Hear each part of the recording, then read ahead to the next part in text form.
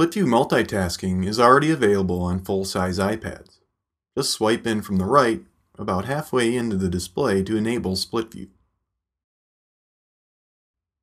Now in iOS 10 you can use split view with just Safari, allowing for more than one web page to be visible on the display at once. There are a few different ways to enable split view in Safari. First, we can just tap and hold on the Tabs button up here. Choose Open Split View, and an entire separate Safari page comes up. It has its own address bar and navigation buttons at the bottom.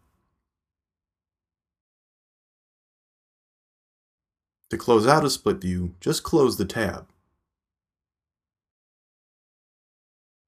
We can also enter split view with a tap and hold on any link.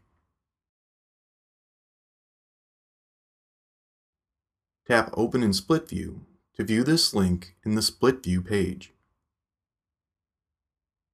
Now if there's a link I want to open in the new tab from the Split View page, I can do that with a tap and hold.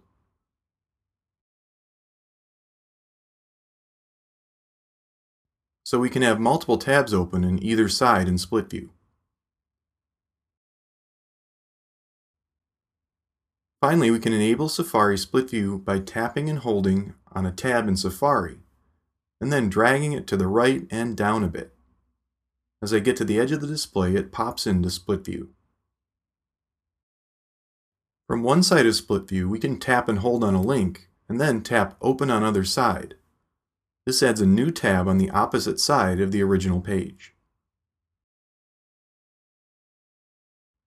This can make it really easy to browse these stories without closing the home page with all the headlines.